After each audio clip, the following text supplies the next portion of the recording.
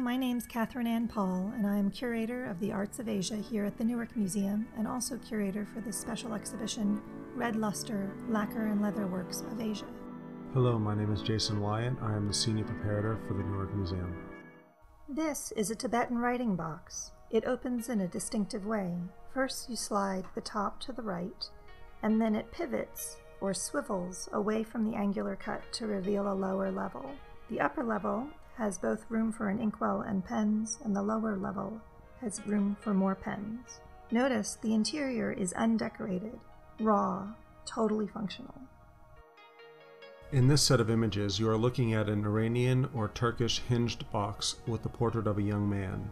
As you can see, when the lid is opened, a gold interior is revealed.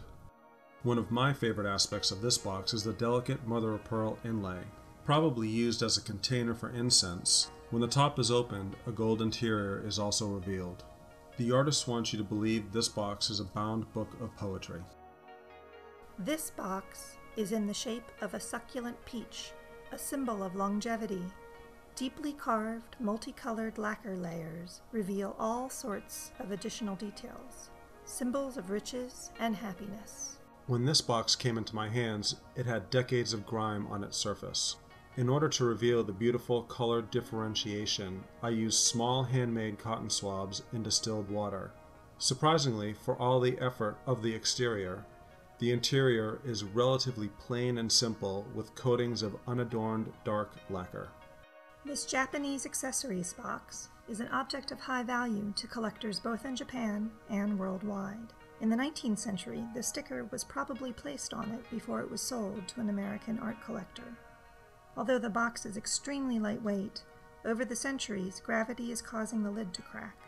Therefore, the museum's conservator placed this interior support to prevent further cracking and potential collapse of the lid. As you can see, this handle is covered in a soft archival tissue. This is done to prevent the movable handle from chipping the surrounding surface during storage and transport. Once the box is placed on view, the protective tissue was removed.